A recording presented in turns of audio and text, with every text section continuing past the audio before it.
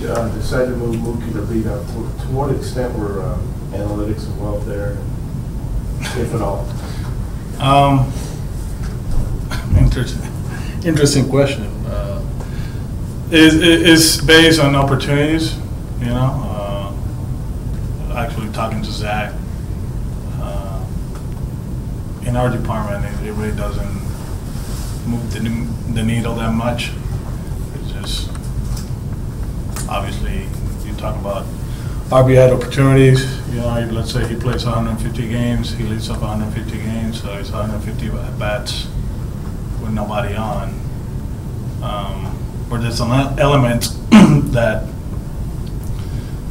obviously you can map it out, but when you are watching the game and all that stuff, you know, you start thinking how you're going to manage the game, the things that you can do, how much you can run, how many things you can do from that 2 spot compared to last year. All that stuff comes into play. So, yeah, a lot of stuff that goes into it. Was part of you saying don't mess with success and just leave it there? I mean, just wait and see. You know, it's just one of those that, like I said, you put everything in paper and you think about it and you see it, and then you start managing the game in your mind. And it might work, it might not. We might go back, we might not. I'm not saying, but it's different when you see what's going on the field, because one of the aspects that makes us good offensively is how dynamic we are when we run the bases.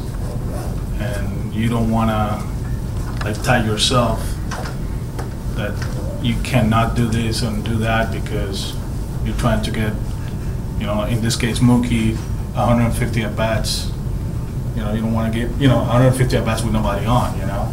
You know what I mean? Like, there's always a thought process and you think, you know, and as you guys know, we make adjustments. I'm not saying we're going back or we're going forward or whatever, just saying that it's very different than just, oh yeah, it's the 2 spot, he gets a lot of opportunities, but if your team runs and like to hit and run and then your left-handed hitter, you know, all of a sudden he has a lot of at-bats with nobody on and they shift, and the shift might go against, you know, against him, it really doesn't benefit him, then you got to think about stuff like that. Isn't that an example of how analytics are good on the back end and not on the front end? No, I don't see it that way. I actually I don't talk analytics or sabermetrics. I say information, because that's what it's all about, is information, and we use the information the right way. We create a balance with it. We saw it throughout the playoffs last year. There were certain things that we use the information to our advantage, and then there were other things that, you know, we trust the player, and, you know, I don't want to say the track record, but, you know, certain things that make sense for us. You know, everybody makes a big deal about Nooney pinch hitting against who was it? Wood. I mean, maybe matchup-wise on our paperwork, it was a pretty similar matchup as far as like advantage, but knowing Wood and how crafty he is and the angle and all that, we felt that no, you know, it's not a good matchup for Devers, and Nooney took advantage of it. So it's cool, you know, to get the information and sit down and talk. I think the more information you get, the better you prepare, but at the same time, you got to create a balance. Alex, you're a week from opening day. You think back to when you were a player, how itchy, how anxious were you at this point? I'm really looking forward to get on that plane on Sunday. Yeah. It's not that spring training did go, I mean, it's been great because it's been weird in the sense that we had the 3 trips and then the rain out. It feels like we need to like hop on a plane and be together for X amount of hours. You know, it seems like we've been split apart the whole spring. And last year it didn't feel that way, probably because I was so excited that I didn't notice it, you know, my first spring training, all of that. But it feels that way from the get-go, kind of like the schedule didn't, you know, we went on that, what was it, Bradenton, Dunedin split squad right away. And it was like 3 days that not the whole squad was together, and then you have the trip to the East Coast, and then you have the one to Lakeland and Tampa, and they have the rain out. Kind of like it feels that way, you know. It's not that we're not. I mean, don't get me wrong. We know what we want to do, and we're together, but we need to like spend more time, you know. And I think hopping on the plane on Sunday is kind of like, yeah, we're about to start this off, and let's get ready. I mean, let's get that mindset that the season starts. Well, it's been 5 days since Stonebridge pitched, was that? He's pitching today, yeah. Yeah. Yeah. That break pretty recent? No, he threw some bullpens all of that, yeah. He's throwing today, he's actually throwing, we're not sure if he's gonna go back tomorrow on the main field, or he's gonna throw a bullpen, but that's gonna be like his back-to-back. Yeah, but no, there's no reason. Kind of where you were hoping to see him? He's good, yeah. I mean, his stuff is good. He has maintained the stuff. Obviously, results, obviously, numbers, whatever that means. But as far as the stuff, you know, velocity is where we want it. He's been able to bounce back, so we're very pleased. How much debate has there been about how to use the extra bullpen spot that popped up? It's on a daily basis. I mean, that's the cool thing about this, you know. You talk to everybody. There's guys that they're working on things, and others that are getting people out, and we play Seattle, Oakland, Arizona.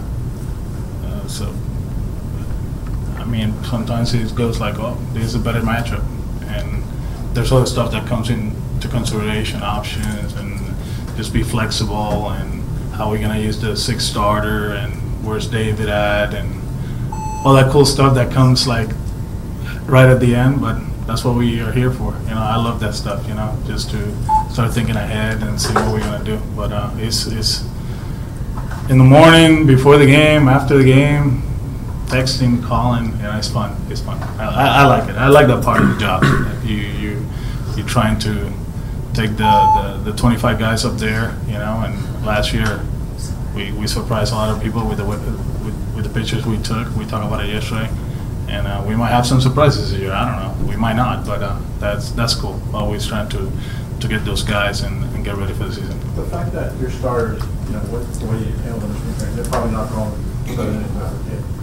I mean, if Rick throws the ball the way he did, he might throw 9. Yeah. But does that affect the bullpen construction, that you might need, you know, somebody who can give you 2 innings and kind of bridge the gap? No, I'm a big believer that you need those guys anyways, Yeah. regardless if they can go 7 or 8. I think multiple inning guys are a luxury to have, and if you have more than one, it's really good. You can maneuver the bullpen the way you want to, and you can pitch them up 4 or down 2, and then all of a sudden you save your bullpen. So I like that. I like it. Last year, like I've been saying all along, what Hector and BJ did for us, they put us in a great spot. Waldy early too. Still remember that game he has to pitch in Miami. And, you know, he survived, but he did his job. So I think that's something we look into it. We really consider it. You know, we really like that. So yeah, that's part of what we try to do. Can you say, is there anybody who's not in big league camp that you would consider for the opening day roster? Who's not in big league camp? I think Mahee is in the hunt. You know, Henry's in it. He's been throwing the ball well. Yesterday he got hit, but what that means, yeah, 2 hit, 2 singles and a double. He was around the plate. You could see after that this stuff got better.